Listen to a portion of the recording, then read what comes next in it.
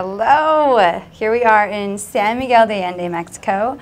It's gorgeous, obviously. We're on the rooftop of our Airbnb, which has been a great Airbnb, and it's in an awesome neighborhood. Yep. We have, just the longer we've been here for 8 days now, and every day we fall more and more in love with this area and this neighborhood. They have all kinds of, they have an organic market, they've got a couple of different yoga studios, art. There's so much. Wonderful restaurants. Anyway, we're going to link the Airbnb in the show notes because this is a really cool place to stay. Our main points and things that come to mind while we're down here and while it's fresh on our minds, especially because we love this place. We've been down here 3 times over the past 3 years, during Thanksgiving and now during the rainy season here in July for my birthday, which was fantastic. I got to piggyback off a incredible pool party of Griff and Caroline, so thank you guys, appreciate that. But yeah, so I think Kelly, you'll kick it off. Okay, so as you know, we live in San Diego, and it's a little bit noisy, so excuse the noises. You might hear roosters and mariachis, but that's the beauty of Mexico. Yeah. So as you know, we live in San Diego, and getting down to San Miguel de Allende is actually fairly easy. We calculated how many hours it took from door to door, and it can be anywhere from 6 to 8, just depending. So it does take a while, but ease of travel is actually pretty good. So we wanted to first talk about the CBX, which really will only apply to you if you live in Southern California and can get to the Tijuana border. Yeah. But if you are a Southern California resident or you frequent there, in fact, there were a lot of people that came down to Mexico for this wedding that we came to from Colorado, and it would have been easier for them to fly from Colorado to San Diego, go San Diego through the CBX, which I'll talk about in a minute, to the Tijuana airport, and then Tijuana, fly into Leon or Querétaro. Is that how you say it? Anyway, there are 2 airports that are close to San Miguel de Allende. Leon seems to be the easier airport as we've chatted with everybody. For us, obviously, again, CBX, San Diego, we fly directly from Tijuana to Leon, and then it's an hour-and-a-half ride down here, and that's kind of our next point of transportation. So Wait, I haven't touched on the CBX yet. Okay, so CBX is this really cool thing where they have built a border crossing as part of the airport. So we drive from San Diego, from our house, to the CBX. It takes about 30 minutes, 40 minutes if there's traffic. Park at the CBX, or usually we take an Uber. And then you check in, you cross the border through CBX, cross-border, I don't know what it's, cross-border express, I think is what it means. But anyway, so you have to buy a ticket, so I think it's $30 each way per person to get across the CBX. But then once you do, you're in the Tijuana airport. So you don't like walk across the border, you don't drive across the border, you just walk through the CBX. So amazing. And then there's a VIP lounge, which Priority Pass will get you into. If you have the American Express Platinum, you can get Priority Pass and access. Or I think it's $25, the equivalent of $25 to $27 just to go stop in. Well worth it. They have a great buffet. I took some pictures. We'll add them into the video. And then you fly out of Tijuana, and what's great is it's a domestic flight. So you're not doing all of the international stuff. You've already done that. So you fly from, we fly from Tijuana to Leon, and then from Leon we have this awesome driver, Daniel Hernandez. We're going to link his information too because he's phenomenal. He's like 4th generation San Miguel. 5th generation, and he's been helping Kelly and Kelly's parents coming down here and traveling, and their friends, I think, for 15, 20 plus years. So we really trust him, and he knows everybody in the area. So if there's any, because a lot of people have concerns about transferring and transportation in Mexico and the safety of it, but we never worry when we have Daniel. Reliable, safe, smart. He's been here such a long time. If you have a group, it's a big air-conditioned van. Yeah, great knowledge of the area. Just great. He'll bring cervezas. If you ask him. Anyway, 10 stars. So we'll link that also. And then the food is, I want to talk about it, but I'll let you start. The priority of this coming down here is maybe some art, but food probably is numero uno. Yeah. Wow. The food is beyond, and we've eaten in most places around the world. The food here is probably the best in the entire world consistently. Amazing. Every time you poke your head into some other, corridor, hallway, door opening, it's a secret garden and hole in the wall that has Michelin level food. The service is incredible. People are friendly. And I mean, just from the presentation to the quality of the food to the diversity, a lot of Mexican food, but just a little bit of everything. And it is absolutely phenomenal. So what would be your number one? What are you thinking? If you just had I was going to throw in the fact that the prices are also really very fair. They're not dirt cheap, but they are nowhere near what we would pay in San Diego for the same level of quality of food. Yes. So my number one, you know, I think I found a new number one this time. Tostevre. Yeah, fantastic. There's like 7 tables. It's tiny. I mean, maybe it's so 20 tiny. seats total, maybe less. So you have to make a reservation, but the service is with a smile. Everybody is so friendly and kind, and the drinks, oh my gosh. Yeah, fantastic. The food comes out on these tostadas. I guess that's why it's called Tostevre, but anyway. And it's just piled high, so don't over order, because we did that the first night and we were so full, we were uncomfortable. Everything is a piece of art, the way that it comes out, but the flavors are on point. So amazing. We've been there twice and we're contemplating maybe grabbing one more before we have to head to the airport.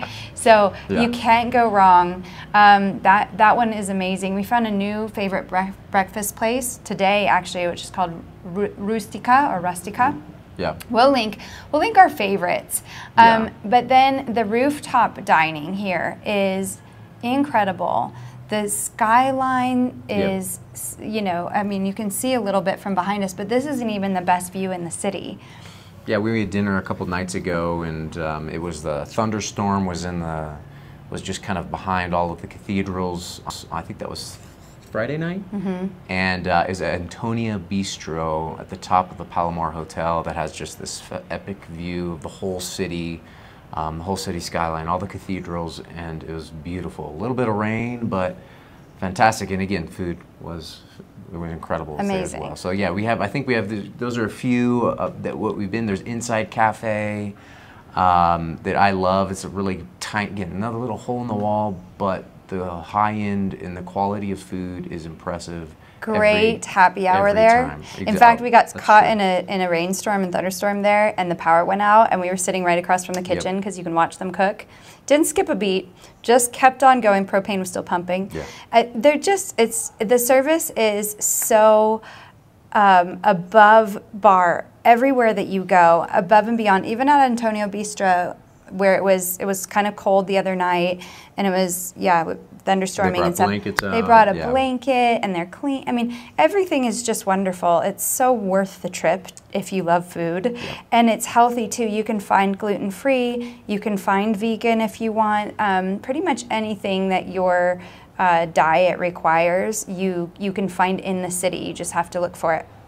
So we could go on. We could do an entire YouTube about food, and hopefully we'll add in pictures of our food and restaurants and stuff like that. Hopefully they'll be here somewhere. I don't know. We'll see if it gets in there. Yeah. Well, we got to put some pictures. But anyway. Yeah. Well, pictures should be in here, so you know, later. So we'll go on to the next thing. Art. Art. Yes. The city is known for art, and I'll let you talk about it because you're the artist. I think it's on the same level of food for the city. It is you know, the art has been here, is brought over by the colonials, the Spanish, 500 years ago, of bringing this culture, different culture. It's pretty brutal once you start looking into the history, but the spirituality, the art, the creatives that are here, the expats that are here, the Mexican artists that are here, the galleries that are all over the place, from physical art, contemporary, everything you can imagine is here. Again, the same thing. You just walking down a cobblestone street, you just look in to a doorway, and it's a secret garden, like level 10,000 secret garden. Then it's another art gallery with some paintings from somebody or some sculptures, and it is impressive. The detail and the level of craftsmanship, artists, creatives that have come here.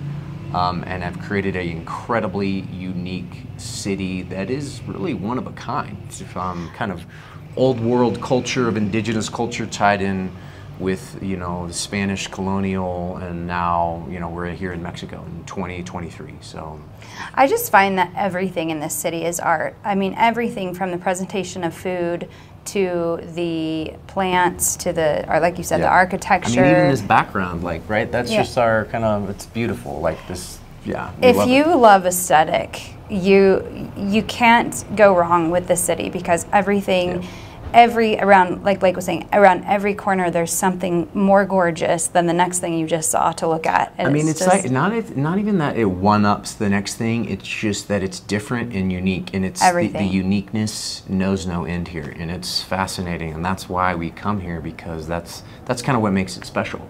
I think it inspires creativity too. Exactly, 100%. It just gets the juices flowing. So. And then one more for the art thing is, if you're here, again, walking around the city, there are many galleries everywhere. But a place to stop by for art is Fábrica de la Hora. I think I'm pronouncing that right. But it's an old textile mill that it's been turned into multi-design, cultural, restaurants and galleries. And so there are a lot of artists, visual artists that are there, make sculptures, paintings. They're in the hallways painting. It is a kind of a one-stop shop for all types of art that are there, and fantastic. So, and I've spent a good bit of time there walking around. We've just befriended an artist there that's got a studio. His name's Filippo. We'll also link his stuff. Fantastic He's artist. Phenomenal. Yep. And he does a really unique thing where he paints portraits of people based on the colors that he feels within their essence. Which is right up my alley. I love that. So he just is really worth checking out. He's one of a kind. Also, like the necklace I'm wearing, I got inside of the one of the galleries there, made by a local artist, all silver. She actually does a lot of work with crystals and quartz, and I mean, she somebody into spirituality. I love that. She makes David Yurman look like a JV football team of just the imbuing this with. Well, she charges it. If you know much about crystals, she charges the crystals. She clears the crystals. She then sets an intention into them. So really, really, really very special and unique stuff. And I think it's not inexpensive, but it's fair. Okay, so we wanted to talk about, while I'm on that, dollar conversion, ATMs. We may not be the best experts here, but when we come, I usually bring some pesos from home. Usually I'll get like an excess, bring them home, and then I've got a little bit to get started on the next trip, so I'm not kind of looking for that next nearest ATM. But we prefer ATMs that are sort of like in a hotel, next to a hotel, outside of the big city center area where you might have people kind of lurking around. It's really safe in this city, so we haven't noticed any problem at all or felt unsafe at all. But where I was going with this is, we had one of the times we stopped to the ATM, we had this really lovely lady who was an expat, American expat here, and she said, do you know about accepting the 6.6% charge? That's what it is right now. It might be different when you come. So we said no. She said, you don't need to accept it. So this is a big deal, because I had done 2 withdrawals where I had accepted the 6.6% conversion and essentially paid 6.6 extra on what I was taking out. So she said, you can decline it and it will still give you your money. So thank God she told us that, because it actually saved a lot of money on subsequent withdrawals. So you have to accept the first one, that's like the ATM charge, right? Because that's anywhere. But then it will ask if you want to pay the additional 6.6 conversion fee. And again, that conversion fee may be later, may be different when you go later. So just hit decline, because it'll save you a lot of money. And then just make sure that you're aware of your surroundings, as always, when you go to ATMs in foreign countries. But this wasn't something we were going to talk about, but it's important. The safety of San Miguel, I think, is incredible. I feel safer walking around the streets here than I do in San Diego, and that's just me. But we have an experience in 3 different trips that we've been here, 3 different times, even trips with our small children. We've never experienced a moment where we felt unsafe, and that's true with me riding alone in a taxi or an Uber. I have always felt very comfortable, so we can't guarantee, but as far as Mexico goes, I think San Miguel is one of the safest cities that you can travel to. So, okay, so let's talk about the different Airbnbs and hotel levels that you can stay at here. So I'd say starting off to the between the Belmont and Rosewood are probably the 2 nicest hotels that you could stay down here. So we've where we spent some time at the Belmont, and they're both incredibly nice, fantastic. However, our time down here, we've been at Airbnbs or houses, and we've really enjoyed that experience because it feels maybe a little more authentic. But we do have our privacy, and we've been coming down with our 6 of us, so the five of our family and Kelly's mom. Usually my mom. But and it depends. I mean, what else? What would you say about that? I mean, I've loved the Airbnb situation because we had somebody come in and make breakfast for us the first trip that we came. You can have somebody come in and clean in between, but it's up to you. Like this trip, we didn't have anybody come at all, and we felt like we had our privacy. The first time we stayed, we were with the kids, so we had a little pool, and we had like the pool guy came, and then the gardener came, and it was great, but there was like lots of people in and out, so it didn't feel like we had our own space as much. Yep. So it really is, you can tailor it to whatever you want. There are so many different amazing boutique hotels. Yeah, oh, that's true. Again, it's the same thing as, we were saying before. It's like one is cuter than the next. Same thing as you walk through, there's just one after another with some other unique design feature and waterfall and incredible woodwork and art. Rooftop terrace. Yeah, it's just incredible. So we'll give you kind of our little take of in the show notes of like kind of what that means, kind of what we're talking about right now, to elaborate a little bit more. And I've walked by hostels that look like they're really well cared for, that they're clean, they're in safe areas, and those are probably, so I think that you can do anything. You can go, you can stay in a hostel as a single person and probably have no problem at all with your safety, all the way up to the Belmont, which I think is the creme de la creme in San Miguel de Allende, and we've been to all, and I would stay at any. Yep. So it really just depends on your budget and what you're looking for in terms of an experience. But if you're coming with a group, I think an Airbnb is great. If you're coming with kids and you really want a pool, but you don't want to pay for Rosewood prices or Belmont prices, you can do a day pass at the pool. So that's an option at both Live Aqua. Oh, and I forgot, Live Aqua is another great hotel. But the location is, we like Live Aqua, but it's out there. Yeah, it's a little farther north. So the Rosewood is, I think it's situationally in terms of walking and Between the Rosewood and Belmont of hotels, it's the best kind of to be close to everything. Yeah, walking distance. And the Rosewood I think takes the cake on location above the Belmont also because it's not as hilly. So the Belmont has great vistas, but so does the Rosewood, and the Rosewood is on a flatter area, so you can get to and from places without having to hoof it as much. But if that's your thing, Belmont's best. Yeah. Okay, so kids. We've been to San Miguel de Allende 3 times, twice with kids, 1 without. We love having our kids. We also have loved not having the kids. Yep. So here's the scoop on kids. Our kids have traveled a lot of places in the world. They've been really lucky. They say the San Miguel de Allende is their favorite place, but they also love to eat, maybe more than the next kid. So I think that they love the variety of places to eat, the fact that they can get a smoothie and it's like this big, and they can get, they just pretty much eat their way through the city, and it's great because it's pretty inexpensive, so we don't mind. But there's not a ton of places for kids to go play here in the city. It really isn't a city that's built for children.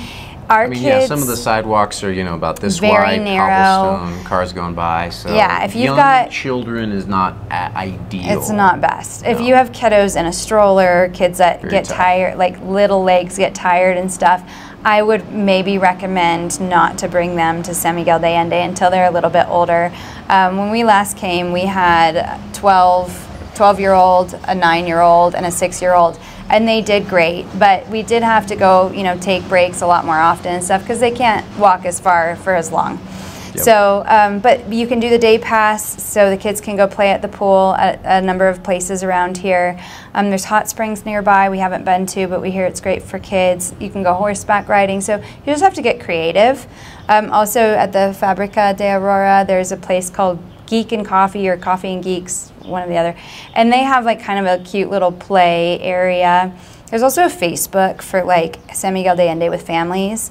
So explore all those options. They're cool art outlets too if your kids are artistic. One year we made sugar skulls, and also the Mohingangas masks, for the Day of the Dead. Yep. And the kids loved that, and it was so cool. Such a great experience. So there are a lot of different things that you can explore with kids, but if they're littles, maybe leave them behind or wait to come until they're bigger. Yep. So, and then we were going to talk about walking through the city. Well, I mean, that kind of ties into is like, so everything here is cobblestone. So if you have heels, don't work here in San Miguel at all. So it's, you know, good flip-flops, good walking shoes, because everything in the city, you know, within multiple mile radius is all cobblestone, and there are no smooth sidewalks or roads anywhere in the city. So just be prepared for that. Otherwise, it'll be good. Yeah, bring comfortable walking shoes for sure. You will be so glad you did. And flip-flops are even tough because some of the stones are slippery, so your feet slip in and out. Anyway, and you have to be careful because, like you said, they can be really narrow sidewalks, and cars are sometimes, they're pretty good, but sometimes they're going fast. I almost got hit today. I didn't tell you about that. So just, you know, be careful, come prepared. Pretty much it. There's not a lot of shoe stores once you get to San Miguel de Allende, so like if you didn't bring your tennis shoes, you're kind of in trouble. So make sure that you bring some sort of comfortable walking shoe. If you don't want to walk, taxi or Uber is very available, very quick, very easy. We did find that I would say Uber on average is half the price of getting a taxi. We think maybe taxis were jacking up the prices for the gringos. I'm not sure. So we never asked, hey, how much is it to the place we're going? But I think you should. I think if you know where you're going, just pop your head in and say how much to get to here, and if it sounds fair, go. But we were noticing that we were getting upcharged by like 40–50% in the taxi versus the Uber. That said, all the taxi drivers have been very friendly. They've safe drivers. Really nice, good. Yeah. And when you get ripped off in Mexico, it's like you're paying an extra $2, $3 over the Uber. So it's really not a big deal, but it's just, you know, that adds up over time. Yeah. So worth knowing. And then rain was another thing we were going to Let's talk about the rain. So we'll have that kind of show you what that looked like here. So it was really a little windy right now, but the rain came in. There was like a really significant front that came through, and they got a ton of rain really rapidly. Again, going back to how the streets, and so the city's on a hill, it's all built cobblestone streets, and so it kind of is like a flash flood, if you will. It was a flash flood. Yeah. We went in, got 2 margaritas, and when we came out, we could have kayaked through the streets of San Miguel. Yeah. Like no exaggeration. If we can, let's splice in some video. Like it is the rainy season right now, July. So you know, be prepared for that. You know, so you know, stay inside, and the power goes out. Very easily. We lost power in the house, and just happened to have a flashlight that we brought. So you know, it's Mexico, so things happen. Just be prepared. But that said, in the rainy season, it really hasn't been, other than the flash flood, it really hasn't been bad. It's been great weather. The temperature has been incredible. You can see the clouds that are kind of moving behind us. The afternoon, it tends to drizzle a little. Yeah, but aside from that, I mean, it has been incredible temperatures, you know, some rain, but I'm from Florida, so it's not that big of a deal anyways. But we've loved this time down here as well. It's been really fantastic. Anything else? I mean, there's so much. I feel like this could be a 2-hour video. We just love San Miguel so much. So maybe we'll do a follow-on video at some point. If there's questions or suggestions, leave us a comment. We would love that. If you like this video, you found it helpful, subscribe, give us a like. We'd love that. Otherwise, until next time, hasta luego. We'll see you later. Bye. Bye.